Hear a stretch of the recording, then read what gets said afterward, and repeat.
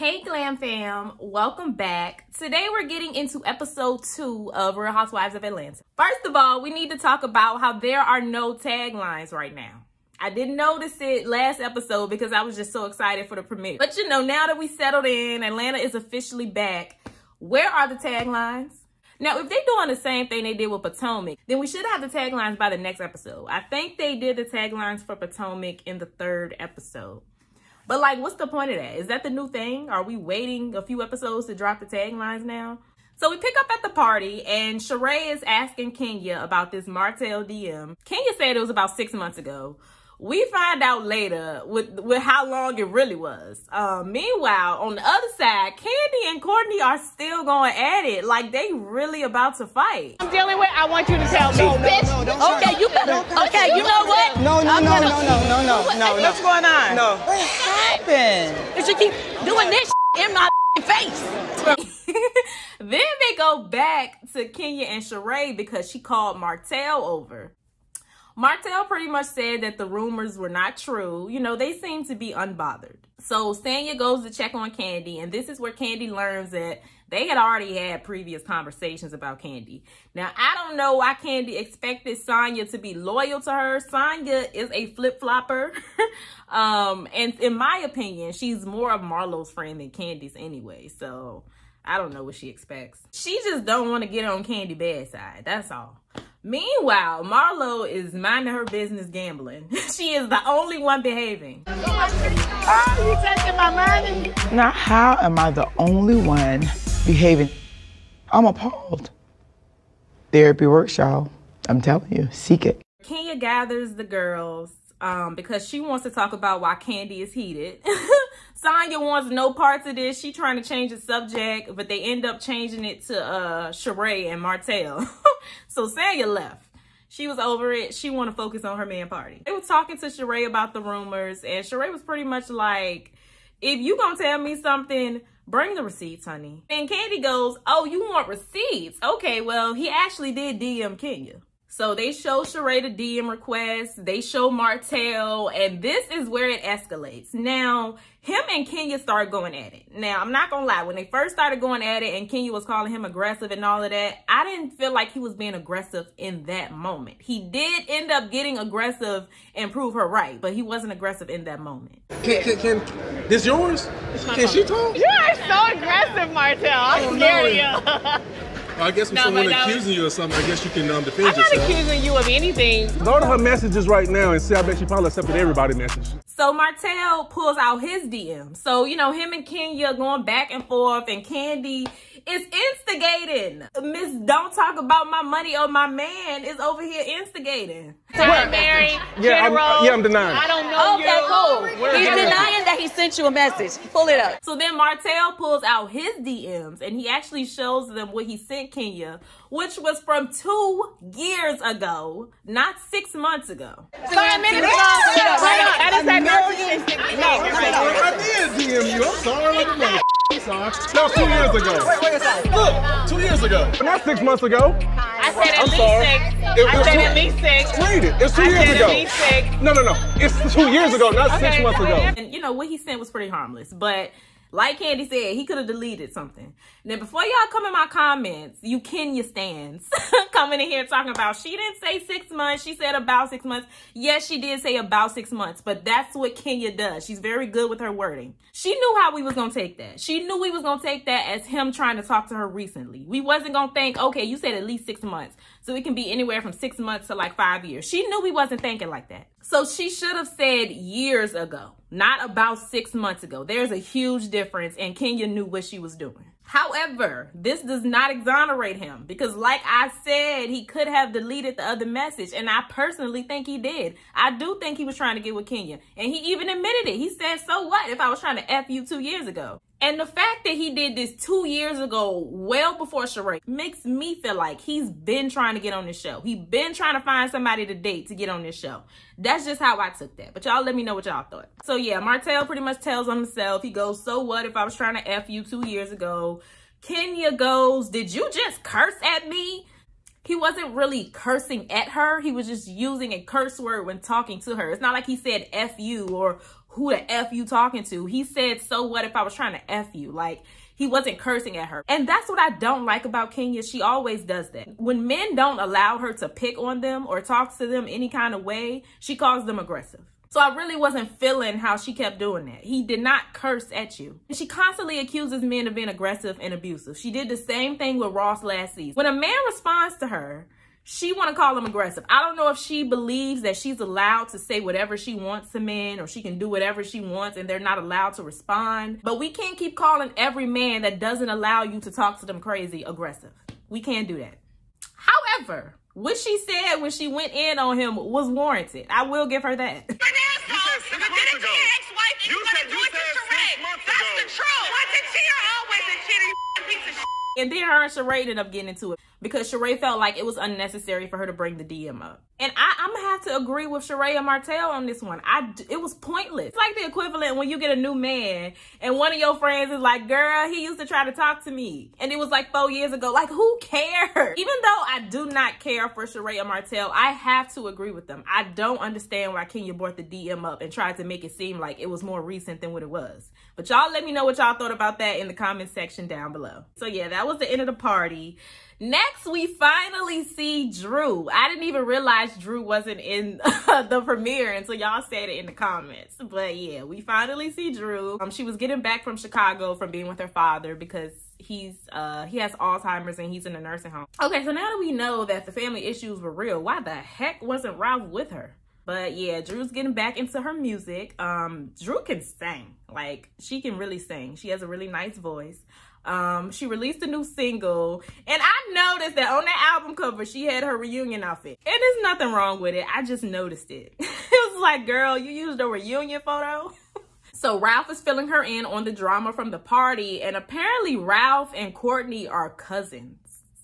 So Sanya and Candy go out for, I think they went out to dinner, and they talk about BravoCon coming up. And looks like we gonna get some BravoCon footage and tea in the next episode. But yeah, Sanya and Candy, they're venting, they're giving each other updates on their lives. Up until this scene, I didn't really think they were that close. So now I see why Candy probably feels like, you know, Sanya owes her loyalty, but I don't know how she doesn't see that Sanya is a flip-flopper. I don't know who she's closer to, but clearly she caught in the middle. So Sanya starts telling Candy exactly what was said in the conversation between Courtney, Sheree, and Sanya before Ross's party. And apparently Courtney said some more things that we didn't see. Ghetto.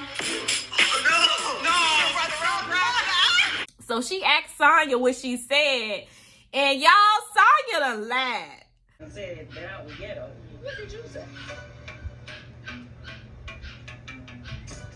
I said her Candy's my friend.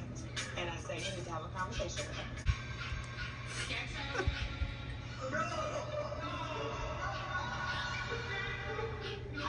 I did. I felt like I told her, especially when she was saying that. I said, I don't feel like Candy would say that. I doubt it. Don't you know Candy gonna see you lying? You know you're gonna have to address that at the reunion, right? Talking about she was defending Candy. Girl, you was kikiing the whole time. So then we move on to Candy, who's doing a tasting for Blaze, which is her steak and seafood restaurant.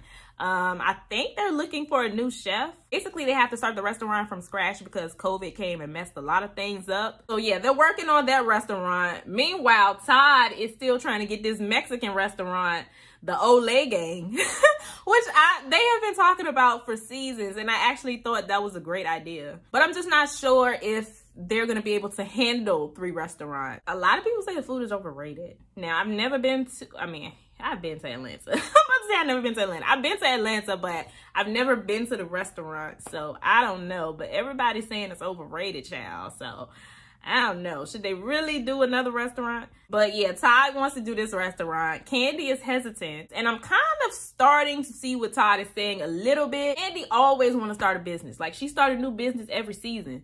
But anytime Todd want to start something, she does get hesitant. It almost seems like she doesn't accept anybody's ideas except her own. So in walks the current chef, which is also Candy's cousin, which is also the person who got at her restaurant a while ago. If y'all remember hearing about that in the news, it was like some sort of personal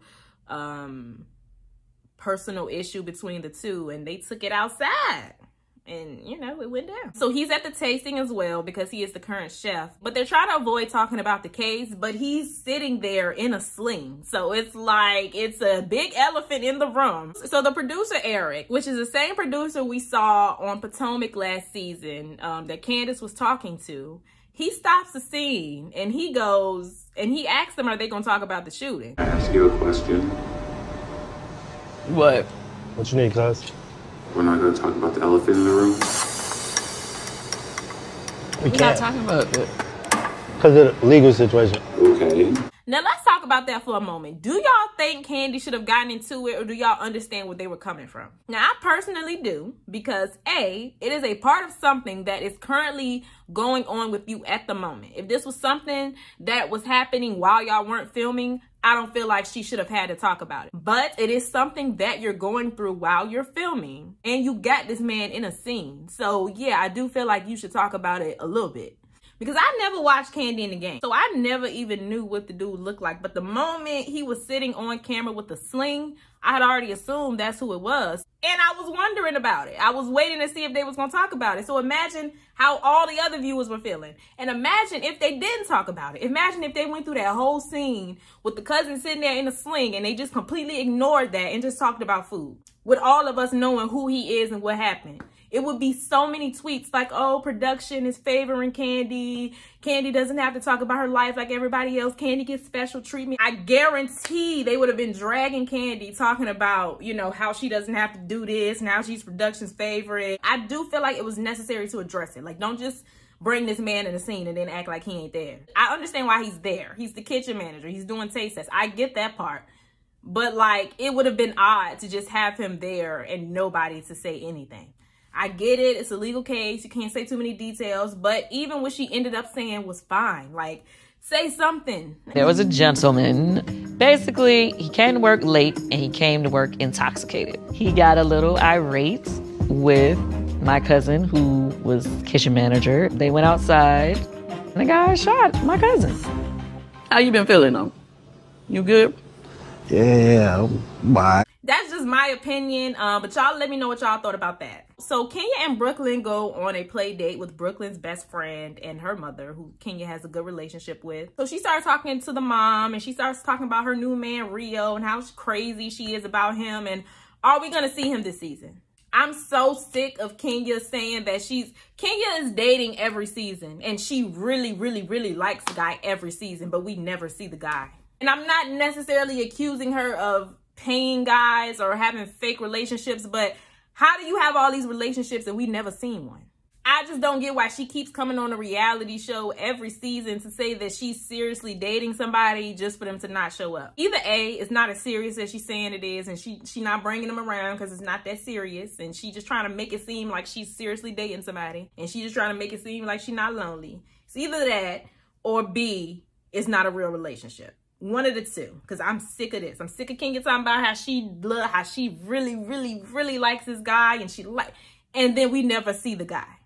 I'm over it. I'm over it. So then Sanya goes to dinner with Sheree. She's being a true flip-flopper. Like, really going back and forth from Candy to Sheree to Candy to Sheree. She is the new bone carrier this season. Sheree not neutral no more, so she can't be the bone carrier. Sanya is the new bone carrier.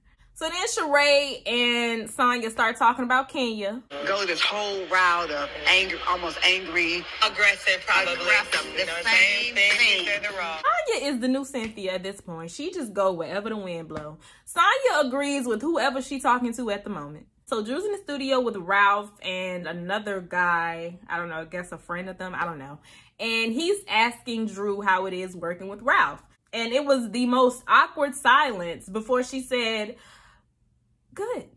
Now that we know how y'all story ends and we know a divorce is brewing, you're lying. So we end the episode at the She In by Sheree. She by She In. No, She by Sheree. We end the episode at the She by Sheree warehouse. Sheree is complaining per usual, complaining because the clothes came wrinkled and she got to pay extra to iron them. Always complaining about something as if she actually pays them people to do their job correctly.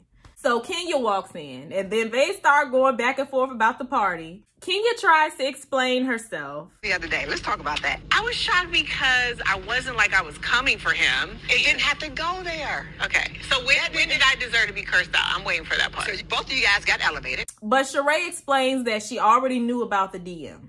I had already saw the message.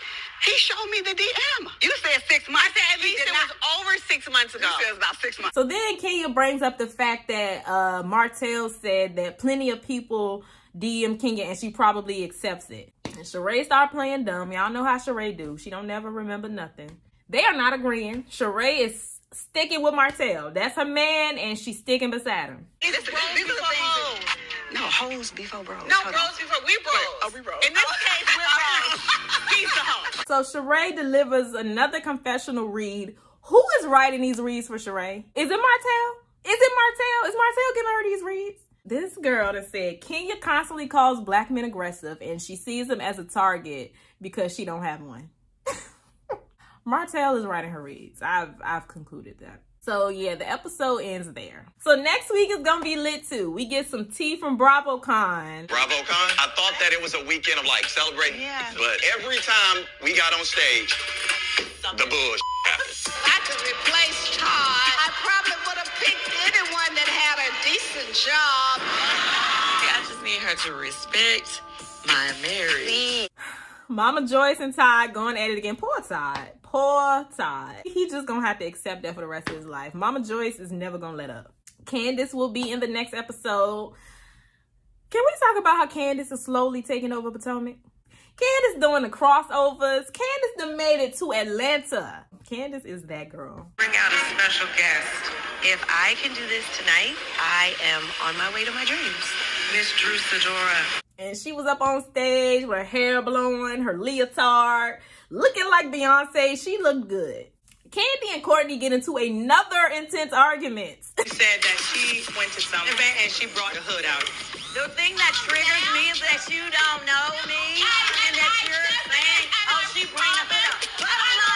Bring everybody out. And Marlo and Drew get into it for unknown reasons. All we see is Marlo sitting there constantly saying, my blood nephew is dead. My blood nephew is dead. My blood nephew is dead. But you're talking about it. No, you acting about my nephew is dead, bitch. Well, I don't know what that was about. But yeah, next week gonna be lit. This week was lit. Last week was lit. This is a good season. They done proved me all the way wrong because I was not excited for season 15, especially when I saw them OGs. I was like, oh, they are desperate. They are grasping for straws at this point, but boy, was I wrong. But yeah, y'all let me know what y'all thought about this episode in the comments down below. Stay happy, healthy, and all of that good stuff, and I will see y'all in my next video. Bye.